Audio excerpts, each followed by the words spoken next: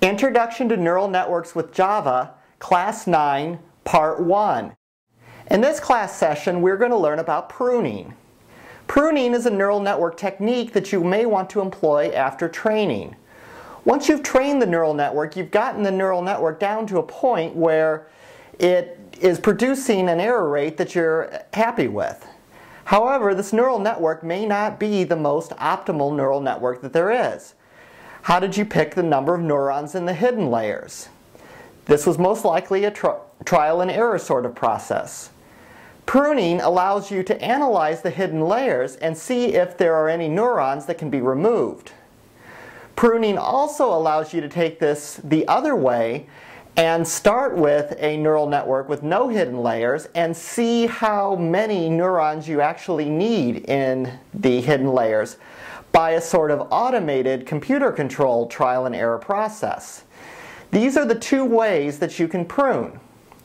There is selective pruning and incremental pruning. These are the two types of pruning that we will discuss in this course.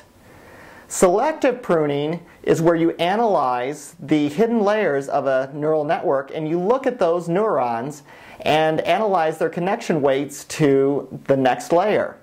Then you either pick a neuron based on low connection weights, because that is a neuron that is not really going to contribute much to the overall solution, and remove it.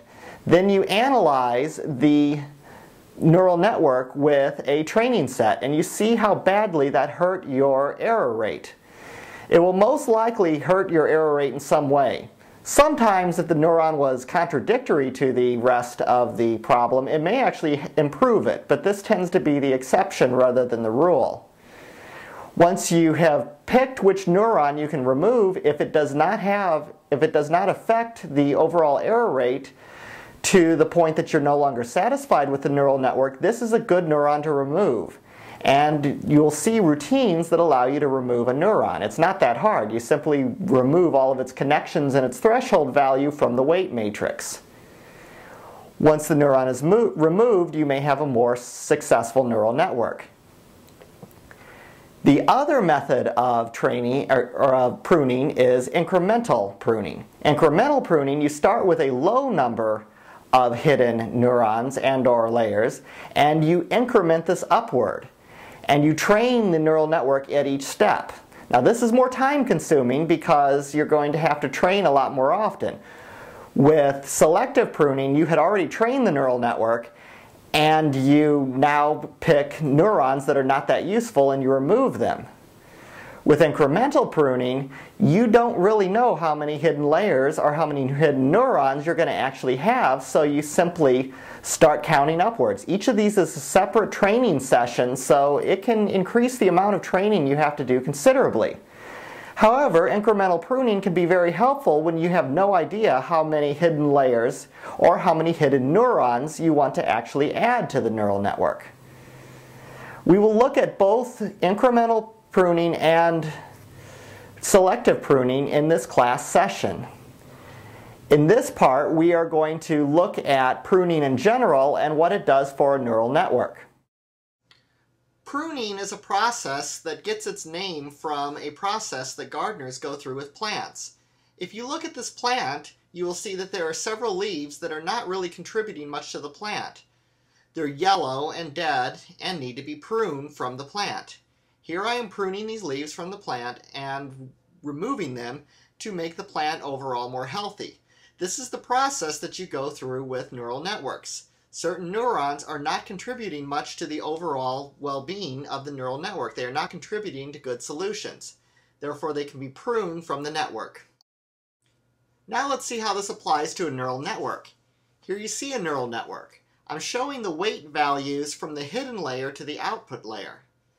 The weights from the input to the hidden layer are really not meaningful. Why is that? First, let's look at what you can actually prune from a neural network.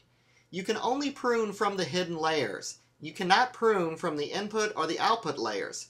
Pruning from the input or the output layers changes the very makeup of the solution that the neural network is trying to solve. When you design a neural network, usually the first thing you do is design the inputs and outputs to match the data that you are feeding the neural network.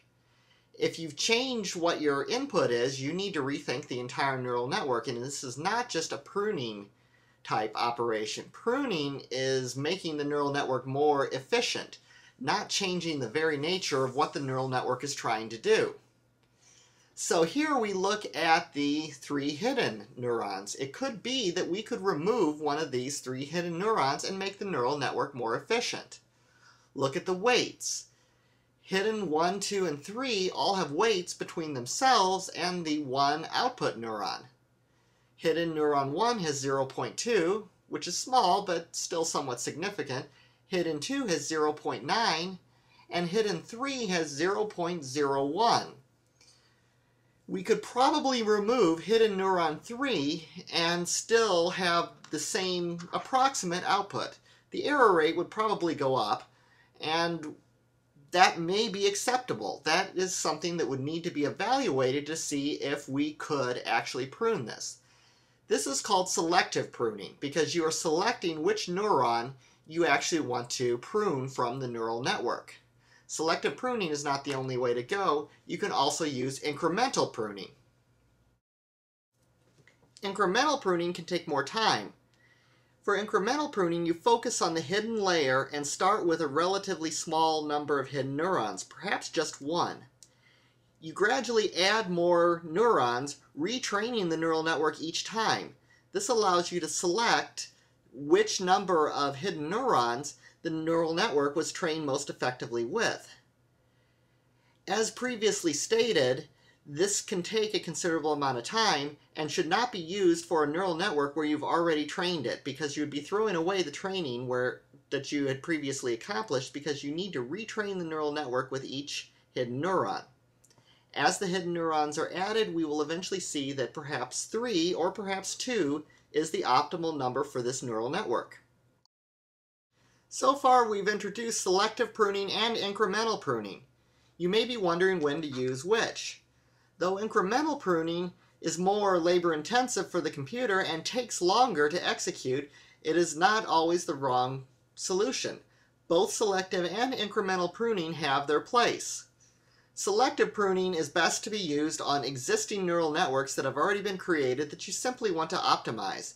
You've already created your neural network and trained it. You don't want to go back to the drawing board. You just want to see if some hidden layer neurons can be removed and create for a simpler neural network. Incremental pruning is used more for a new neural network that you have no idea how many hidden neurons you want to actually create. The incremental pruning algorithm can be used to initially train the neural network and find out of the training methods which number of hidden neurons is going to perform the best. This allows the neural network to automatically determine how many neurons should be in each of the hidden layers. It can take a long time to train a neural network, and you may not want to train the neural network for every single combination of hidden neurons. Because of this, incremental pruning algorithms will often simply train for a certain amount of iterations and compare each of the numbers of hidden neurons for this limited number of iterations and use that as just a quick rough estimate as to the number of hidden neurons that can be used in the neural network. Then the neural network will be trained using that optimal set of hidden neurons for an error rate that is more acceptable. This will take longer because we will be training it through many more iterations to come up with an error rate that is acceptable. Generally, this is the criteria that you use to choose between incremental and selective pruning techniques for neural networks. Now that you've seen an overview of pruning neural networks, we're going to look at the 2 different pruning algorithms in detail. We're going to see how to implement them as well. We're going to begin with selective pruning in the next class session. We hope you will continue on with part 2. Thank you. This course is based on our Introduction to Neural Network Programming books for Java and also Introduction to Neural Networks for C#. Available in both paperback and ebook format.